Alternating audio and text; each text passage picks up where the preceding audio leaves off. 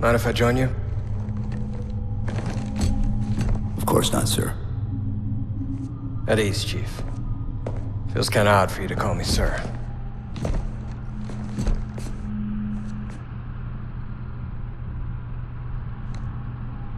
Beautiful, isn't she?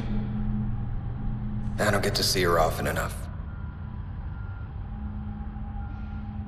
I grew up in New Harmony, attended Corbulo Military Academy. Never saw Earth in person until I was an adult, but I still think of her as home.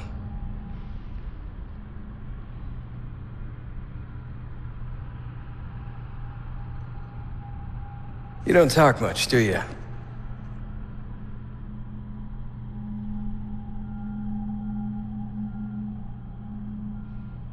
Chief, I won't pretend to know how you feel.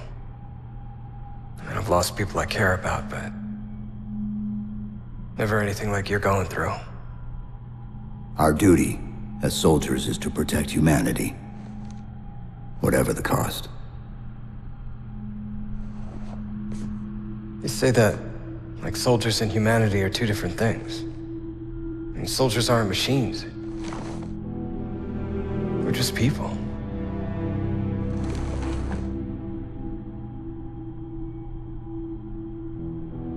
I'll let you have the deck to yourself.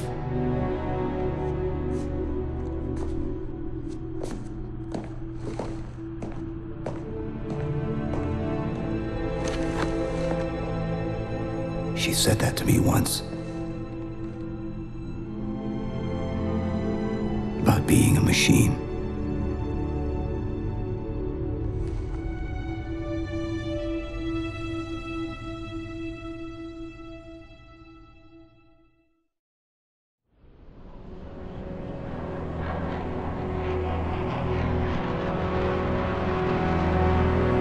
In this hour of victory, we taste only defeat. I ask why. We are forerunners, guardians of all that exists. The roots of the galaxy have grown deep under our careful tending. Where there is life, the wisdom of our countless generations has saturated the soil. Our strength is a luminous sun towards which all intelligence blossoms, and the impervious shelter beneath which it has prospered.